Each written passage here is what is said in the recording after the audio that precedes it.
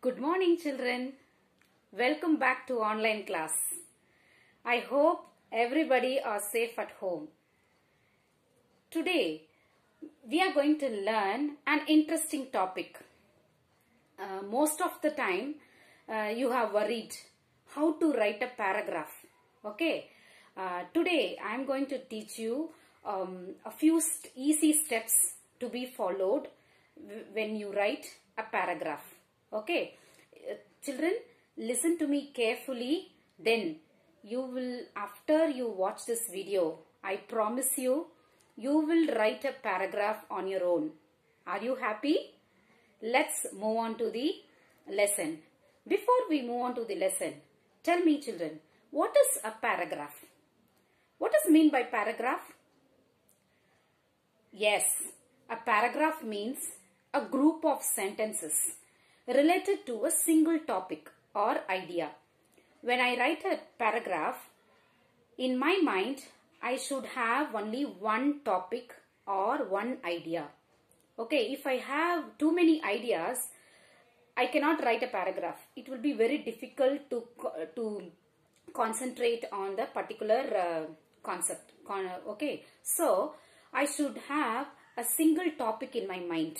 Okay, so when I write a paragraph, each paragraph is a group of sentences. When I write a paragraph, I should have a single topic or an idea in my mind. Okay, then it should be a creative. Okay, suppose if for example, if I want to write a paragraph about a visit to a park. Okay, so I have to imagine what all I found in the park. What are the things I see in the park? So all those things must come in my mind. So it should be a creative. Okay, we have to bring a creativity in paragraph writing. Okay, the last one is we should ask questions in our mind. What are the questions? Like who, where, what, when. So all these questions must come in my mind before I write a paragraph. Okay. First thing, we should have only one topic or an idea when I write a paragraph, and my paragraph should be creative. Next, I should have all these questions like who, where, what, when in my mind when I write a paragraph. Right, children? Okay. So, again I repeat, what is a paragraph? Paragraph is a series of organized sentences. Why I am saying it's organized sentences? Because the sentences which we take to write a paragraph, it should be organized. It should come step by step. Okay, right. Next, how many parts are there in a paragraph? There are 3 parts. A paragraph is divided into 3 parts. The first one is introduction, body and conclusion. Okay, again I repeat, introduction, body and conclusion. These are the 3 parts in a paragraph. Okay, yes. Let's see what is the sentences, how the sentences are divided. Okay, I already told you a paragraph is a series of organized sentences. How the sentences should look? The sentences can be divided into topic sentence. The first one is topic sentence. What is meant by topic sentence? Topic sentence is the main introduction. When I write a paragraph, the first sentence should say the entire paragraph.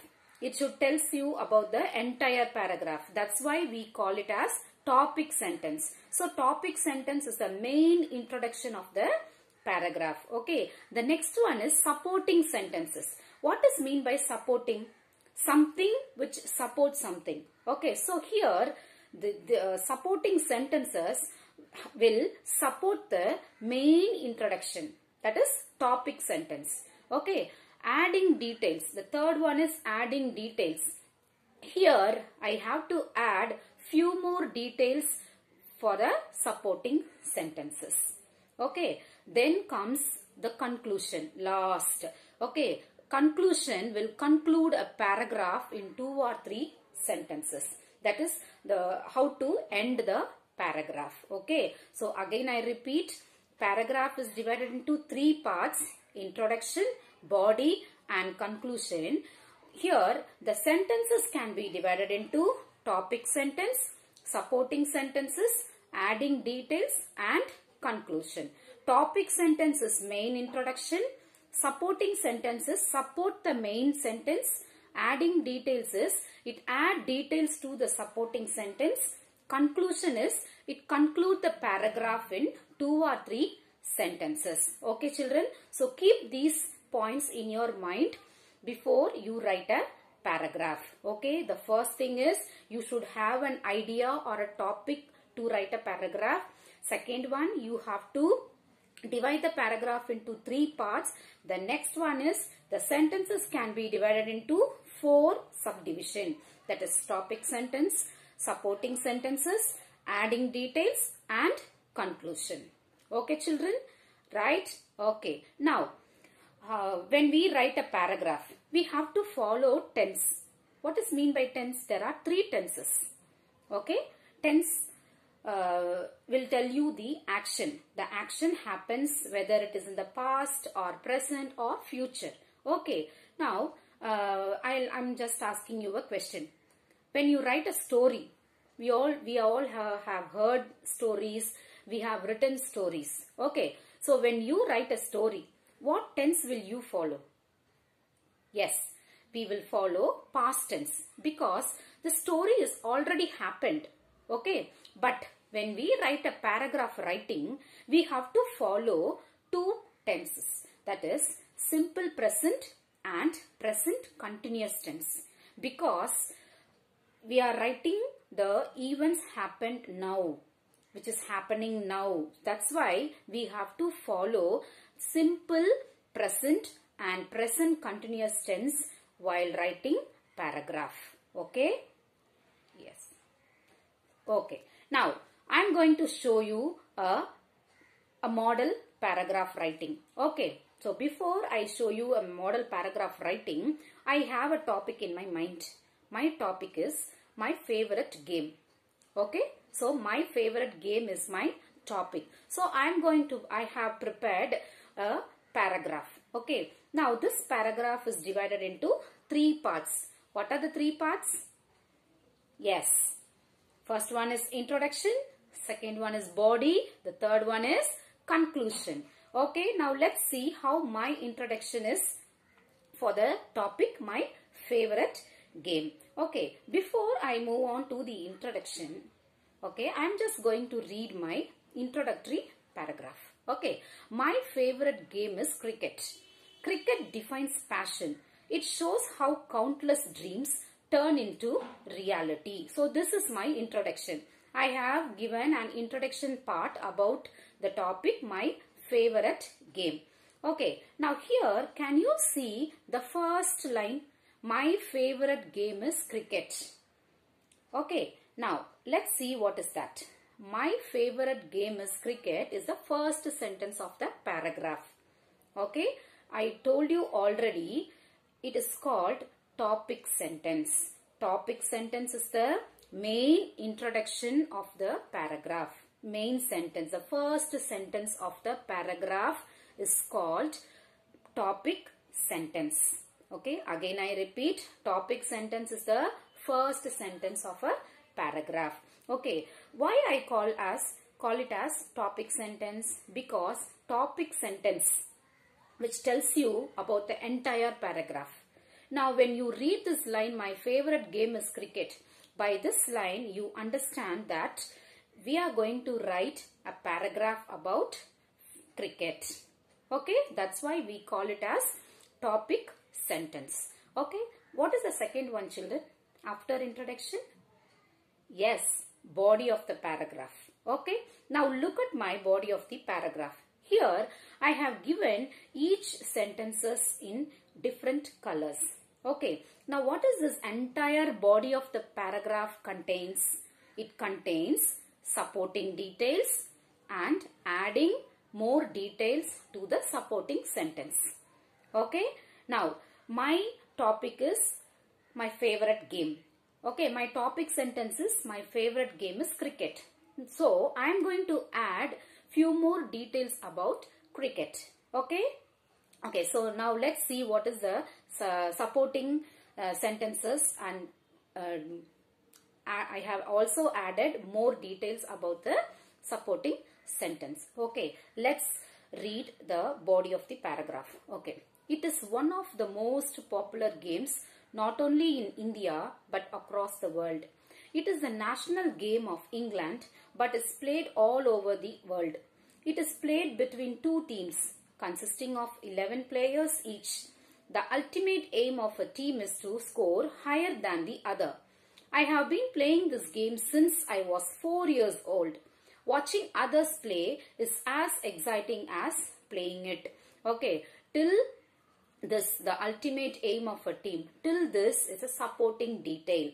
Okay, here the supporting details, it supports the main introduction, that is the topic sentence here.